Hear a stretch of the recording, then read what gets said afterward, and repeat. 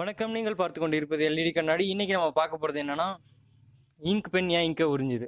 கண்டிப்பாக நம்ம சின்ன வயசில் எல்லாருமே நம்ம ஃப்ரெண்டுக்கிட்ட இங்க் கடை வாங்கியிருப்போம். அது எப்படி வாங்கியிருப்போம்? அவங்க ஒரு நோட்டு மேலே 2-3 ட்ராப்பை அப்படியே சிந்திடுவாங்க.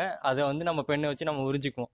சரி, இப்படி நம்ம உறிஞ்சதுக்கப்புறம் நம்ம எடுத்து எழுத ஆரம்பிச்சிருவோம். என்னைக்காவது யோசிச்சிருக்கீங்களா ஏன் அந்த இங்க் பென் இங்கை உரியுதுன்ட்டு?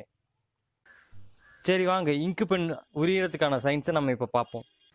இந்த இங்க் பென் ஏன் இங்கை உரியுதுன்னு பார்த்தீங்கன்னா, அதுக்கு காரணம் என்னென்னா கேபிலரி ஆக்ஷன். இப்போ நான் அந்த கேபிலரி ஆக்ஷனை எக்ஸ்பிளைன் பண்ண போகிறேன்.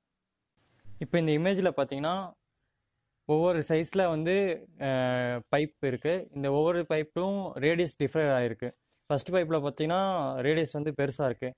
லாஸ்ட் பைப்போட ரேடியஸ் பார்த்தீங்கன்னா ரொம்ப தின்னாக இருக்குது. ஸோ இந்த ரேடியஸ் டிஃபரால் தான் கேபிலரி ஆக்ஷன் ரொம்ப ஹையாவோ லோவாகவும் மாறுது. இந்த ஹை லோ எதுக்கு மாறுதுன்னு பார்த்தீங்கன்னா, இது எதை பேஸ் பண்ணி இருக்குதுன்னு பார்த்தீங்கன்னா, சர்ஃபேஸ் டென்ஷனை பேஸ் பண்ணி தான் இந்த ஹைட் சேஞ்ச் ஆகும். ஏன்னா ஒவ்வொரு லிக்விடுக்கும் சர்ஃபேஸ் டென்ஷன் டிஃப்ரென்ஸாக இருக்கும். ஸோ அதனால ஹைட்டும் சேஞ்ச் ஆகும். இந்த லிக்விட் ஏன் மேலே ஏறுதுன்னு பார்த்தீங்கன்னா, அந்த சாலிடுக்கும் லிக்விடுக்கும் இருக்கிற இன்டர்மாலிகுலர் ஃபோர்ஸ், அதாவது இந்த திரவத்துக்கும் அந்த திடப்பொருளுக்கும் இருக்கிற மூலக்கூறு ஈர்ப்பு விசை தான். இதை நீங்கள் எக்ஸ்பிரிமெண்ட்டாக பண்ணி பார்க்கணும்னு நினச்சிங்கன்னா 2 கிளாஸ் பிளேட் எடுத்துக்கோங்க. கிளாஸ் பிளேட்டோட ஒரு ஓரத்தில் ரப்பர் பேண்ட் போட்டு இது பண்ணிக்கோங்க. இன்னொரு ஓரத்தில் பேப்பர் கிளிப்பை போட்டு மாட்டிக்கோங்க. எப்படி மாட்டணுன்றதை இந்த இமேஜில் பாருங்கள். இப்போ அந்த கிளாஸ் பிளேட்டை கொண்டு போய் நீங்கள் ஏதாவது ஒரு லிக்விடில் வச்சிங்கன்னா அந்த ரப்பர் பேண்ட் போட்டிருக்க பக்கமாக லிக்விட் மேலே ஏறும். இதுதான் நீங்கள் சிம்பிளாக இந்த கேபிலரி ஆக்ஷன் எப்படி வேலை செய்யுதுன்றதை பார்க்கலாம். இப்போது இந்த கேபிலரி ஆக்ஷன் பேனால் எப்படி வேலை செய்யுதுன்னு நம்ம பார்ப்போம். இப்போ நம்ம ஃபஸ்ட்டு நிப்பு எடுப்போம். அந்த நிப்பில் ஒரு சின்ன கோடு இருக்கும், பார்த்துருப்பீங்க. அந்த சின்ன கோட்டில் ஸ்டார்ட் ஆகி அதுக்கப்புறம் கரெக்டாக அந்த கோடு முடிகிற இடத்துல நம்மளுக்கு அந்த நிப்பை சப்போர்ட் பண்ணுற மாதிரி ஒரு பிளாஸ்டிக் வச்சுருப்பாங்க. ஸோ இப்போ பார்த்தீங்கன்னா நான் முதல்ல சொன்ன மாதிரி அந்த நிப்புக்கும் அந்த பிளாஸ்டிக்கும் நடுவில் ஒரு சின்ன கேப் இருக்கும்.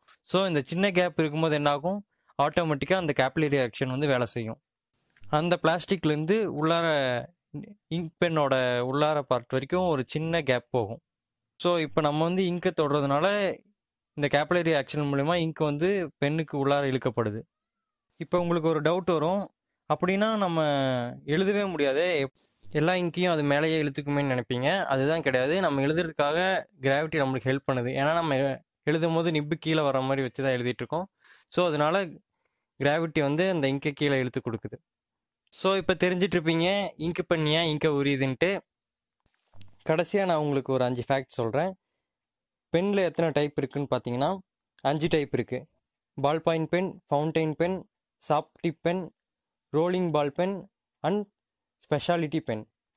ஃபேக்ட் நம்பர் 2, இப்போது நம்ம ஒரு பால் பாயிண்ட் பென், ஆவரேஜாக இருக்கிற ஒரு பால் பாயிண்ட் பென்னை எடுத்து ஸ்ட்ரெயிட்டாக கோடு போட்டு போனோம்னா அதோட லென்த் எவ்வளோ இருக்குன்னு பார்த்தீங்கன்னா 2 கிலோமீட்டர் வரைக்கும் இருக்கும். ஃபேக்ட் நம்பர் 3, நம்ம ஆவரேஜ் பால் பாயிண்ட் பென் எவ்வளோ வேர்ட்ஸ் எழுதுன்னு பார்த்தீங்கன்னா 45,000 வேர்ட்ஸ் எழுதும். ஃபேக்ட் நம்பர் 4, உலகத்தில் இருக்கிற 95% பேர் அவங்க புதுசாக பென் வாங்கினாங்கன்னா அவங்க நேம் தான் எழுதி பார்க்குறாங்க. ஃபேக்ட் நம்பர் 5, ஒவ்வொரு நொடியும் இந்த உலகத்தில் 125 பால் பாயிண்ட் பென் சேல் ஆகிட்டுருக்கு. உங்களுக்கு இந்த தகவல் பிடிச்சிருந்துச்சுன்னா லைக் பண்ணுங்கள். உங்களுக்கு வேறு ஏதாவது தகவல் தேவைப்பட்டுச்சுன்னா கமெண்ட் பண்ணுங்கள். மேலும் இது போன்ற தகவலை பெற சப்ஸ்கிரைப் பண்ண தட்டிக்கோங்க. மீண்டும் உங்களை சந்திக்கும் வரை உங்களிடமிருந்து விடைபெறுவது உங்கள் பில்கில் இமானுவேல். நன்றி, வணக்கம்.